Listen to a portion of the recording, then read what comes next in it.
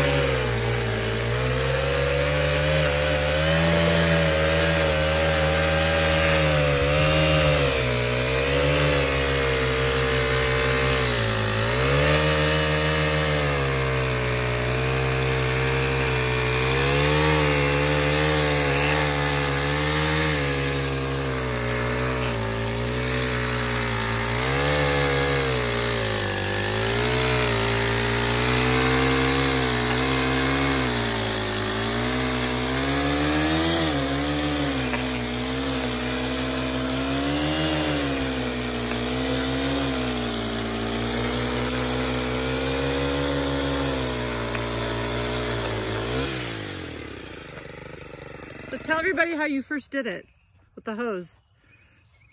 I did it in part one. Okay. Yeah, so, you know, still going? Yeah. Oh, so, yeah, so we had the hose around it, got the line the way we wanted it, and then I took my string trimmer and I went around and basically used it as like, you know, drawing a line on the ground. Basically put a fine little line, crisp line to follow, and then bed redefiner around a couple times. So now what we'll do is we'll go through and rake.